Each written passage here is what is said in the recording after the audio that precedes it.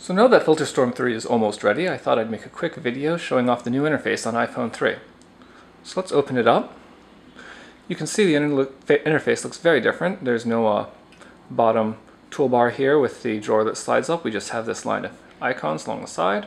Let's paste an image in. So we have our crop tools, canvas tools, filters, automations, info, IPTC, EXIF, history, and export. So let's first go into cropping.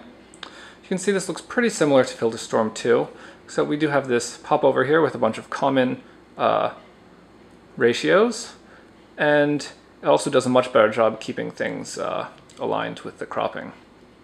And you can just, pinch like that to zoom in, but I'm just going to keep it zoomed out and crop it here to a square. Filters are what's really different. Let's go into brightness contrast here.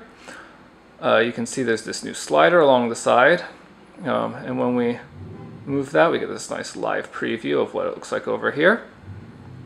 You can switch the contrast like that, back to brightness.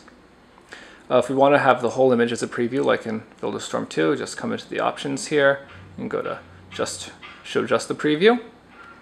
So put that back and apply it. Similarly, the curves have been redone a bit. This bottom part takes up the same amount of space as it did in Filterstorm 2, except the curves box is now significantly bigger since I've gotten rid of the toolbar on the bottom there. So if we go, let's zoom in here.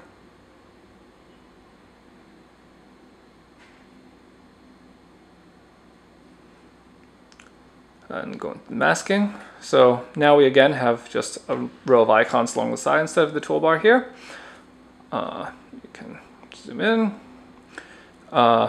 So it's the same tools basically, except we have this new vignette tool, which, for example, will let you add a blur along the outside of the image if you want. The brushing tools are similar. Let's go to except the one difference is now that the size of the brush scales with the zoom of the image. So if the brush is a bit bigger than my finger when I'm zoomed in, it'll still be a bit bigger than my finger when I zoom out. And we can switch back and forth. We can show the mask as a color or show it blended.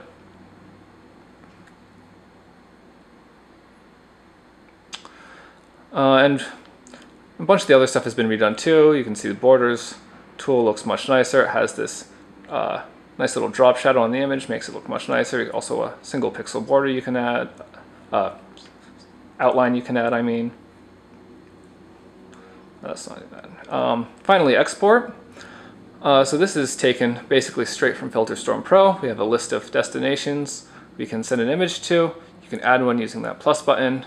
We have FTP, we also have Flickr and Dropbox now, and when you want to send, you just check off the places you want to send to and hit the export button.